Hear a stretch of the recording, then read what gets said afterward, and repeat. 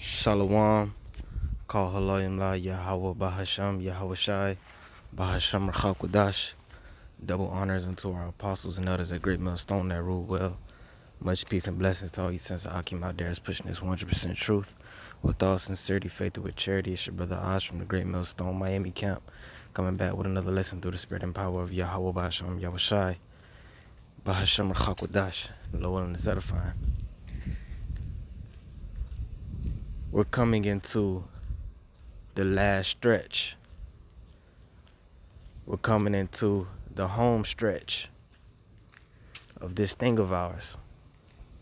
Okay? And I'm going to go into what I mean by that. I have a Google definition for what does last stretch mean. Okay? And this is from Merriam-Webster. And it says the final straight part. Okay? The final straight part of a race course before the finish line. I.e., the horses are in the final stretch. Often used figuratively. She's in the final stretch. The baby's due next month. Okay? So, it's talking about being at the, close to the end. Not at the end, but being close to the end of a race. That's what it means to be at the last stretch. Now, the scriptures tell us that this thing of ours, which really, when you look at it, it's this whole movie that we're in, life itself on earth, which we know, us that have this truth, us of who the Lord has enlightened with his wisdom, knowledge, and understanding. We understand that the events that have taken place on this earth, that are taking place right now and that will take place in the future, all revolve around prophecy. All revolve around the word of Yahweh Bahasham Yahweh Shai. And it was all set up before the creation of the world. You have all these different people living their mundane lives, everyday humdrum lives. Wake up, go to work, eat. You even have these higher level people that have somewhat control of, or power in the world, and they run a lot of industries and get the gears turning on the earth, and they may seem in the eyes of people to be powerful people and influencers, social engineers and whatnot. But at the end of the day, the most important people on the planet Earth are the elect. Those predetermined souls that the Heavenly Father Yahweh through His Son Yahweh Shai have chosen to be delivered from the great destruction to come, the day of the Lord, which is Judgment Day. Okay, the day that the Lord is going to judge every person on earth according to their works.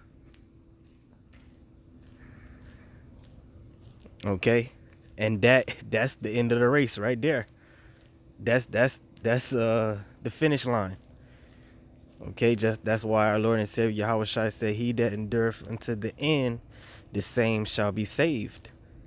Winning a race is equivalent to you being saved, you being delivered. That's winning the race, and that's what we're striving for. Us that have this truth, we're striving to complete this race so that we may be delivered. And we say it all the time. The scriptures also say it. And we also say all the time that this is not a sprint. This is not a drag race, so to speak. This is not a 40-yard dash. This is a marathon. This is a marathon race. This is an endurance test. Okay? And we always say that, you know, to let brothers know not to burn yourselves out, because the scriptures talk about each of us having our own measure, each of us having our own portion, not eating too much honey, not being over righteous. So we all have to go out on pace. The scriptures, Yahushua said some 30-fold, some 60, some 100 of those that you know, those of which the seed fell on the good ground. Talking about the elect, the minds of the elect. All right, the seed being the word, and it's taking off, it's prospering in the minds of the elect, which Lord willing we hope we are. But knowing that we are in the last stretch, the final stretch, and how do we know that? Because of the prophecies, as the scriptures tell us, like it's written in 2nd Ezra, the 9th chapter. Measure the time diligently in itself. So we can clearly see, because of the different events that's taking place on the planet Earth, that we're coming into the last stretch, the final part of the race. So seeing as we getting closer and closer to that day, we should be moving as such. We should be moving with more of a sense of urgency. Talking to myself first and foremost. Okay, we should be, and when you watch you know, different professional sprinters and people that run marathons, you see when you see the finish line, you know, because they go on and this curve, that corner, they round it. You don't see the actual finish line until you get close to the end, right? Well, we can actually see the finish line now, and when you watch these different professional racers, when they see the finish line, that's when they sprint. It's like they keep a sort of extra reserve gas in the tank, so that when they actually see the finish line, then they let it all out, man. They hit the gas, because you can see the finish line. You know you're not gonna burn out because you see the finish line right there.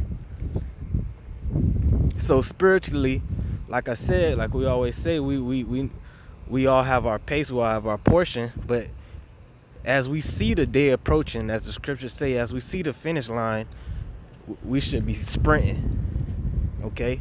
And like I said, I'm talking to myself first. And what do we mean by that? Sprinting. Okay? First and foremost, doing the work. Being on fire for Yahweh Basham El Shai, as we yet have opportunity. Okay? While we yet have liberty. The hour coming when no man can work. Also, scriptures also speaking about exhorting one another daily. Hence the point of this video. As a matter of fact, I opened up with that. Okay. This is Hebrews chapter 10, I believe. And verse 23, let us hold fast the profession of our faith, nothing wavering or without wavering, for he is faithful that promised. Talking about the Heavenly Father Yahweh. He is faithful that promised us the kingdom of heaven. Okay, he's going to hold up his end of the bargain if we uphold our end of the bargain. Verse 24. And let us consider one another to provoke unto love and to good works. So you got to be a team player in this thing of ours. you gotta consider the elect. You gotta consider the body. As Paul said, he endured all things for the elect's sake. We understand that the elect got to be built up before before the whole deal goes down. So you should be doing what you got to do to help edify the body, build up the body.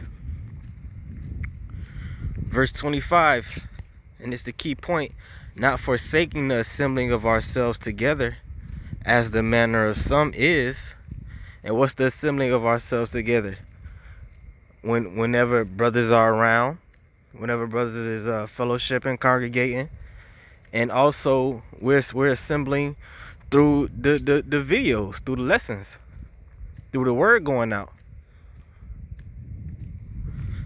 As the manner of some is, but exhorting one another. Just like you have the Apostle Gabar, okay? His channel, Daily Edification, Daily Exhortation, right? It says, but exhorting one another, and so much the more as ye see the day approaching. Okay, so much the more as you see the day approaching. So just like we gave the analogy with as the finish line, when a racer, professional racer sees the finish line, they already know, okay, I got this reserve energy that I've been storing that I ain't used yet, because I don't want to burn myself out, but I see the finish line coming, so I know I can't burn myself out. If I give it all I got, I'm gonna go through the finish line. I'll get my energy back after the race is over. You feel me? Now I could spend now I could go as fast as I can. Okay, and that's how we should be in this thing of ours, spiritually. Okay, like I said, talking to myself first. All right, this is Hebrews chapter 12 verse 1. Wherefore, seeing we also are compassed about with so great a cloud of witnesses. Right, just like you have any professional, just like in the Olympics, and you have different marathon runners and sprinters and things of that nature. You know, Olympic athletes, Olympians, it's a spectator sport. They got people watching them. That's how we are. We're the scripture said we are made a spectacle unto angels and unto men. The Heavenly Father is watching, Yahweh Shai is watching, the angels watching. Okay, this thing is gonna go down in history. Lord, when we be those men, our names are written in the book of life. These stories is gonna be talked about for eternity. So knowing that, okay, just like you got these different sprinters and racers. Let's say Jesse Owens, he's still, you know, talked about to this day, and different other sprinters and racers. They know that they're gonna be part of history. So it's like, the spotlight is on me, the pressure is on me. I gotta make it count. So how much more us? You know, the scripts say they do it for a corruptible crown. Wherefore, seeing we also are compassed about with so great a cloud of witnesses, let us lay aside every weight and the sin which doth so easily beset us, and let us run with patience the race that is set before us. Okay, and if you running a race, right? If you lay aside a weight, what does a weight do? A weight, it weighs you down, it slows you down. So if you laying aside a weight, if you putting off something that slow you down, what that mean? I mean, you're gonna go faster.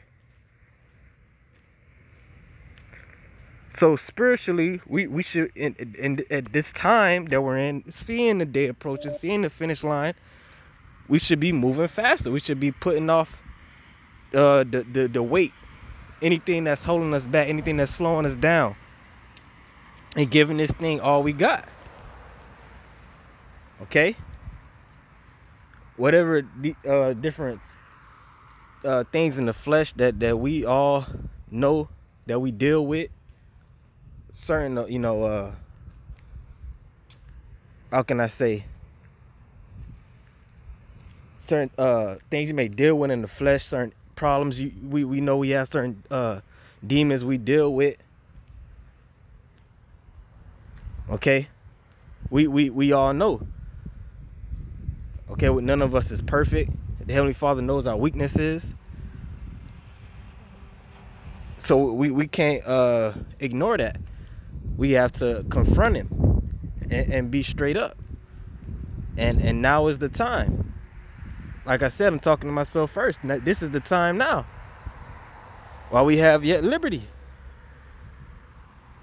Okay, we all know that those sin that which so easily beset us. Now is the time to put that off, so that you can go faster.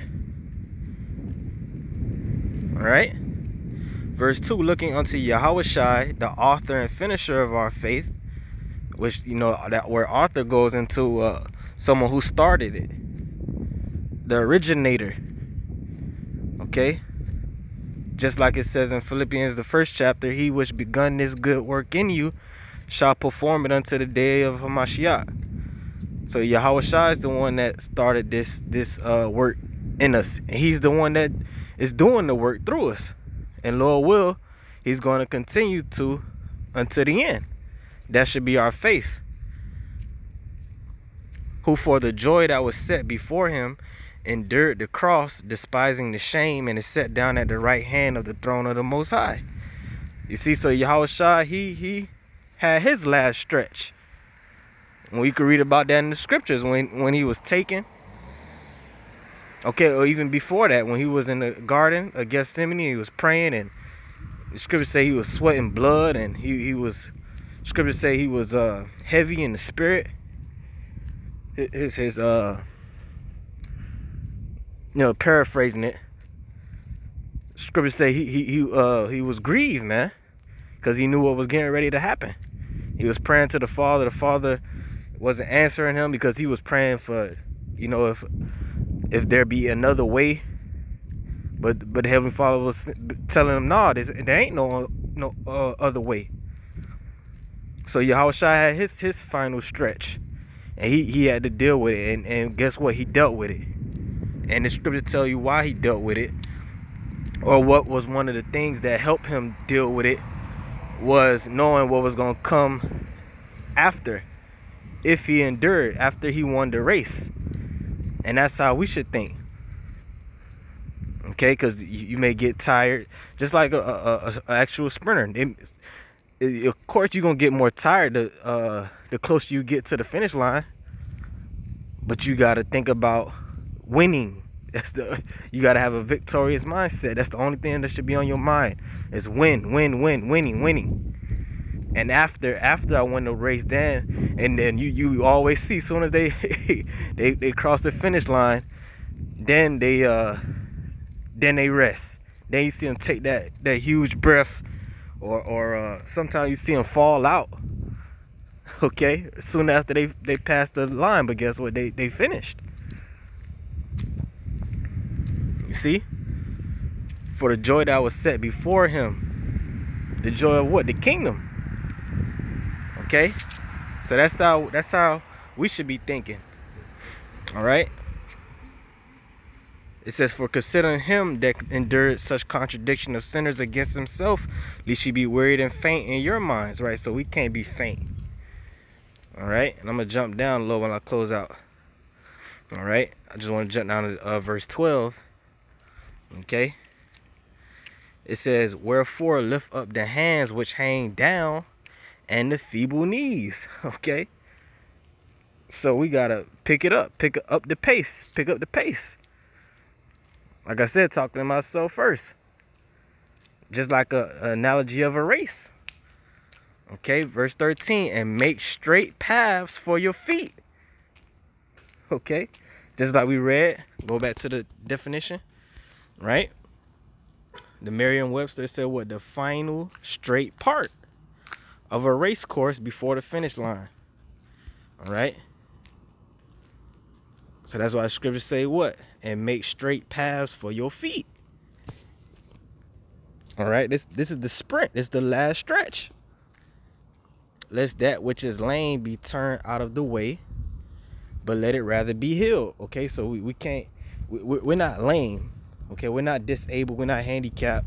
The Most High gave us a spiritual able body to perform what's necessary in this spiritual race in order for us to obtain the victory. He gave us every tool, every spiritual resource, spiritual gift, okay, that's needed for us to endure to the end.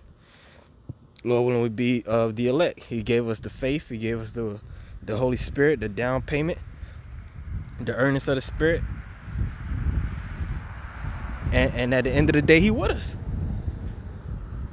So it's on us to hold up our end of the bargain, so to speak. Okay, so this is just something I wanted to go through the Spirit. I believe the point was made. I want to give all praise and the glory unto Yahweh Bashim Yahweh Shai Bashim Hakodash. Until the next lesson, Shalom.